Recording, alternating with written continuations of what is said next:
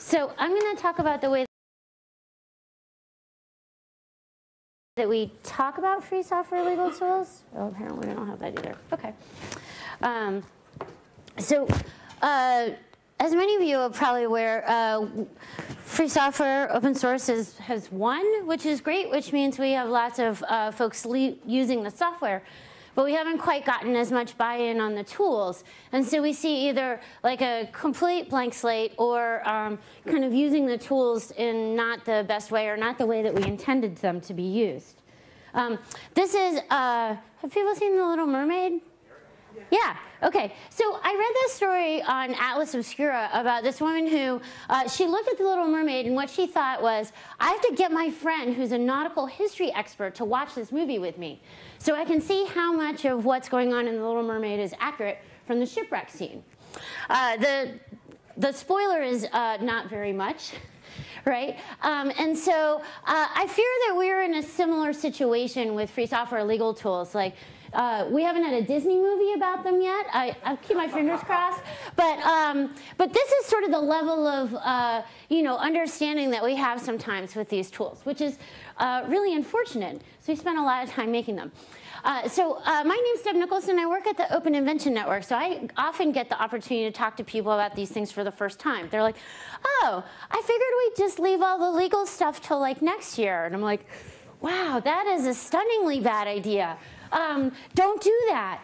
And so I get to hear a lot of the result of what happens when we don't do a great job of messaging around the free software legal tools. If you want, you can tweet at me or you can email me. I'll do that again at the end. So I see this as sort of a two-part challenge. First, the way that we think about copyrights and patents is actually different. It really is different. When you go out into the rest of the world, property rights are pretty old. So a lot of our stuff around, especially copyright, but also patents, is based on legal code from property rights. In the US, you can shoot someone like for trespassing on your property. So like, think of all that as being baked into like, what are you doing with my things? And that's like baked into our legal code in the Western parts of the world where we, well, I know you guys don't shoot people over here, but not usually. That's kind of our jam, I guess. Copyright is old enough. It's, we started using copyright as an international thing in 1886 when the Berne Convention was established, and that means there's a lot of case law in there that really like holds this idea that that written words should be considered, of a piece with cattle and land and pitchforks and all those kinds of things. So we're really going upstream when we're like, cool, borrow my cows, whatever. That's one of our challenges in messaging the way that we talk about our tools. Another thing that kind of goes with that is that lawyers tend not to be early adopters, present company accepted. But usually if it's like, oh, I didn't learn about that at all in law school, cool, I'll try it out on my first legal job and see if I get fired. That's not usually an MO for like a successful lawyer. Finally, do you guys know what this is from? Hitchhiker's Guide to the Galaxy. It's a note about we're going to destroy your house that's being kept in the basement of a municipal building that's open on the third Thursday of every month. So a lot of our documentation tends to be like this. It's not like, we haven't done a great job of telling lawyers that are not already here in this room where to look for best practices and things like that. Once you're already in, you get invited to the secret cabal and all that kind of stuff, and that's great. But before you're in, you don't know where to look. So the second part of our challenge is that if we leave a vacuum for how we want free software legal tools to be perceived, other parties will do our job for us. And they will do it poorly, like really poorly, stunningly poorly. Bordering occasionally on maliciously. So we'll look at a couple of those entities that have sort of stepped up, so to speak.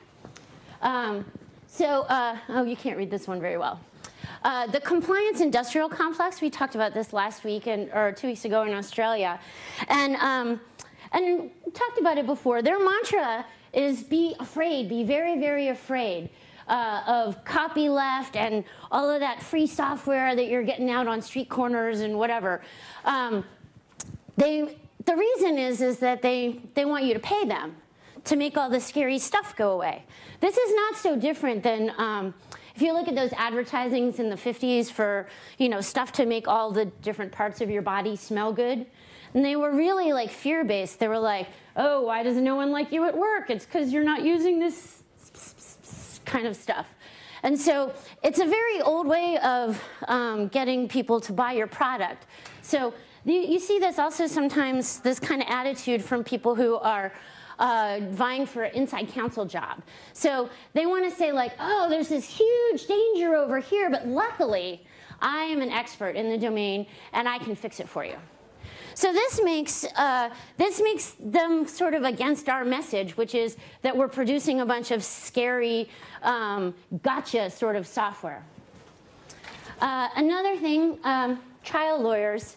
I read a couple of these like trial lawyer blogs. If you guys are not familiar, this is the Rococo art period, which is like, you can see there's like ruffles on the ruffles and flowers on the flowers. It's a very like, you know, there is no such thing as too much. And that is kind of the trial lawyer mantra in these days when we're discussing the scope of patentability, how long should copyright be good for? And their answer is, there is no such thing as too much. Like, you know, the earth could be a cinder after the sun has gone away, and we should have copyright go on for another 70 years, right? I don't know who that's for, but that would be their position. So this is, the maximalist scope ends up producing some pretty ridiculous kinds of results, which we'll talk about in a minute. And then finally, venture capitalists. This is Ursula from The Little Mermaid. She talked to Ariel and made it seem like, you know, like, oh, I care for you. I want you to realize your dreams. That's actually not what happened, in case you didn't see The Little Mermaid. She was very much in her own self-interest. And venture capitalists are doing the same thing. They convince young startups, you should get lots and lots and lots of patents. Not because it's going to be so great for you to spend all that money on patents or whatever, but when your dream is dead, I can at least sell off the patents. And so this is another place where people are getting like, patents are super, super important. They're like, what they should be hearing there is, I mostly expect your thing to fail, and I hope to sell off the furniture and the patents. So this is not a good place for people to be getting information about how legal tools work and how they interact with software. Oh, random people in the, I got 2 of the fish. Sorry about that. Oops, slavery office. So this isn't, I'm not sure why, but people listen to random folks on the internet. I used to underestimate this group until the last election, but not anymore. Apparently they have opinions also about copyleft, free software legal tools, what the scope of patentability should be. If you want to lower your IQ any day, go looking for people talking about legal tools on Slashdot. Lots of stuff there. When I used to work at the FSF, like people would call me up and try and get me to give them legal advice over the phone. People, it's weird. It's like they think like legal advice is some street drug. If you could just trick people into giving it to you, you don't have to pay as much for it. It's not like that. And then finally, there are other kinds of opportunists. There are companies that think they see an angle here. They're like, they come to our community and they're like, oh, look at all these little kids making software with their hippy-dippy licenses. And they think they're just going to like roll up and take it and go away and there won't be any consequences. So this, you know, obviously there are still rules. So now that we're convinced that we need to craft our own message and not let random people on the internet and other bad actors do it for us, how do we do that? So it's kind of 2 parts. one, we need to be able to convey the facts properly. And then two, we also need to be able to convey what is good behavior and what is bad behavior. Here's where we are right now. This is a church in a man-made lake. They definitely removed the bells, but the townspeople will all tell you that they hear them on spooky nights and things like that. And there's a lot going on below the surface. So a lot of people who come to our shores here in free software have seen this. They have no idea what's going on below the surface. It's up to us to fill that in. For many folks, Mohawks and free software are brand new, but they're not new to everyone. So I feel like this critical piece of context is something that we can provide. Just because you've only just read about the GPL doesn't mean that it is brand new. Obviously, everyone in this room knows that, but there are definitely more traditional companies that are actually kind of new to software and are new to our things. And so, when they come here, they're like, oh, I heard about this new license. And it's like, yeah, the GPL is not actually new. Free software is 30 years old or so.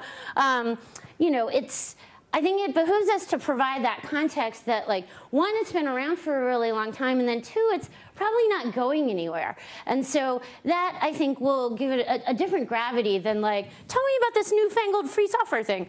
And so I think it behooves us to provide that context. And then, do you guys know what printer this is? Okay, one.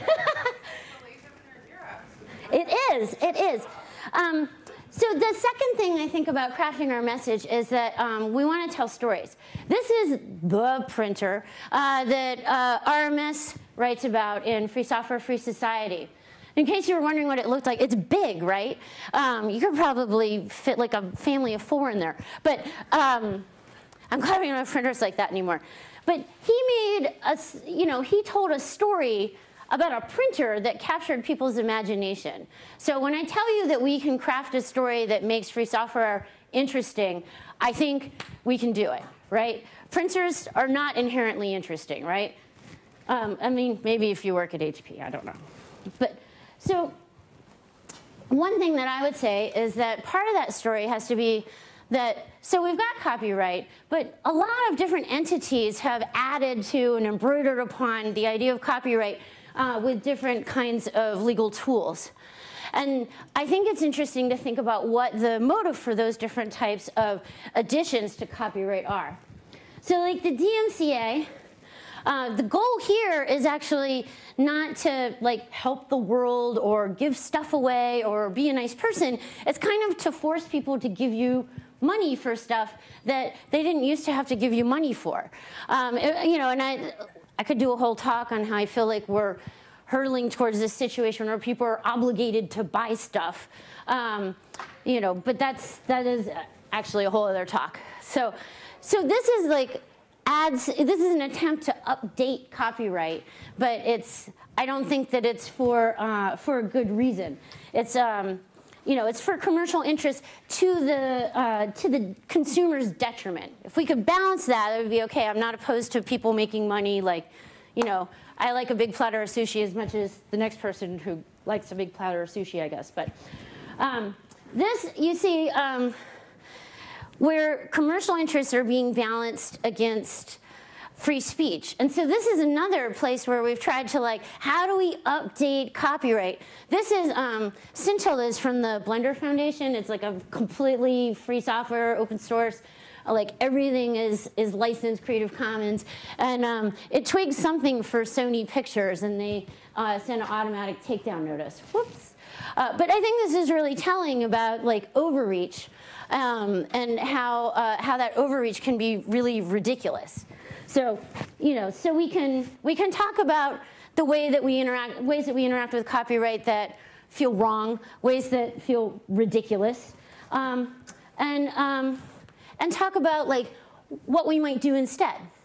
Cory Doctorow likes to talk about copyleft as the software licensing equivalent of not buying cookies at the store, so that later, when you're really hungry and you want to eat all the cookies, you've already behooved yourself to the community and said, we're all going to act in the community's interests, as opposed to sell it off at the exclusion of the rest of the group, if that makes sense.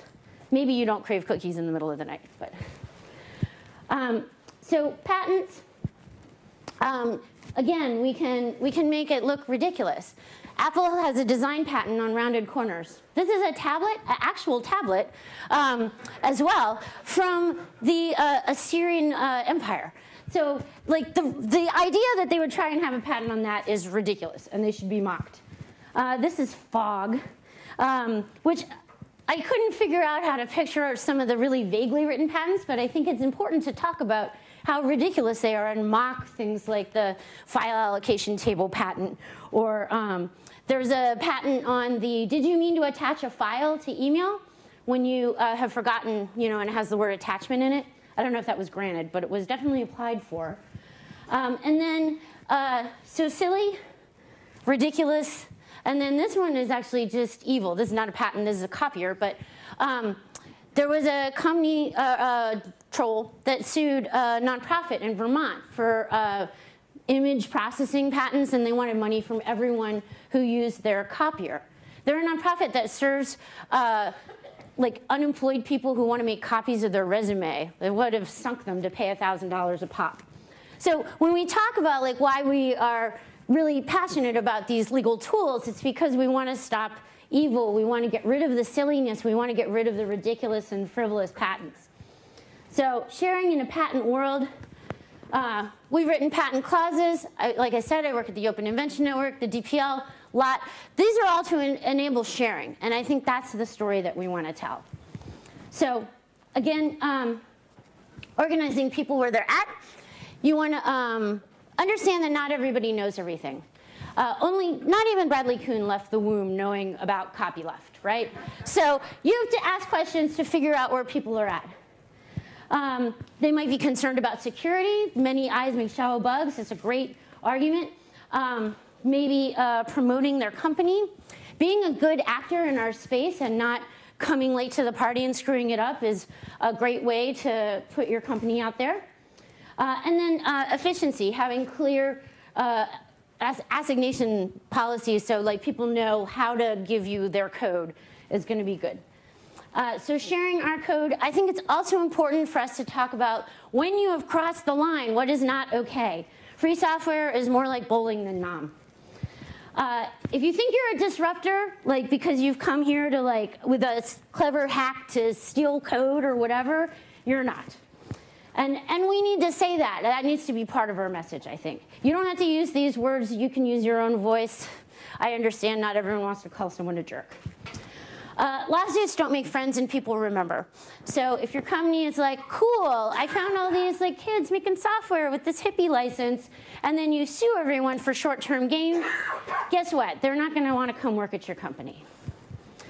If you want more on how to not show up as a disruptor jerk, Vicky Bresser has a great talk on this.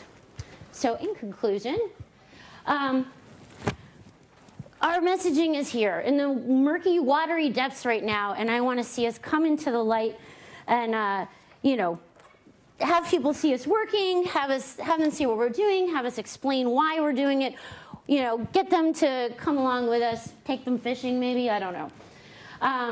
One solid piece that you could come and help us as far as like creating better documentation is to work on the Beyond Licensing Working Group at the Open Source Initiative. I have picture credits, of course, and then I would be happy to take whatever questions we have time for. Thank you.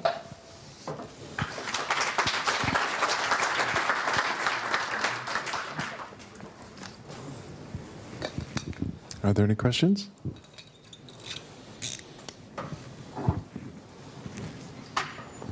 End of the day, it's totally fine if we don't have questions. Or people can send me. I know sometimes with legal topics, like, I'd be like, my friend's company, blah, blah, like, it's fine. You can contact me directly as well.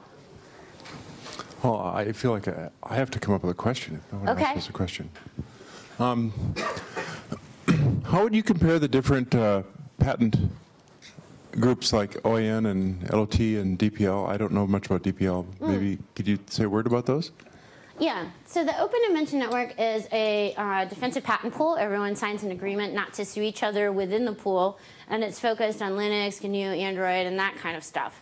The License on Transfer Network is intended to make it unappealing to sell patents to a troll, which is defined by a company that gets 50% or more of their revenue from patent aggression. And so that's an additional contract that follows that patent around. And then the DPL is the Defensive Patent License, which didn't have a lot of uptake, but they're still tinkering with it. It's intended to kind of mirror the GPL, but be for licensing patents. So. So that was quite entertaining, but the point was that you were suggesting that we don't make that message very well, but surely that's what you said is exactly what any of us would say, and is that not already the message people give? I mean, maybe it's not received everywhere because some people have just turned up, but I don't see a lot of people not giving those sensible messages. I think it's more that it needs to be intentional. I think that when we're called upon to do it, we probably do a good job. But that maybe we're like, oh, just use this software, and then if we could take another minute, I'm saying we should be more proactive. Yeah. So that's kind of what I would like to see us do. Right. Or you could join me on the Beyond Licensing work group so that we could document some of this stuff, and then instead of doing it over and over again, you could just point people to this amazing resource, which we have to still build. What will Beyond Licensing become as a resource? What's the goal? Well, so far it's a wiki of ideas around best practices for using free and open source software and using the free and open source software legal tools. So, yeah. All right. Well, cool. One more talk from our friend Simon Phipps. So. All right. Thank you very much, Deb.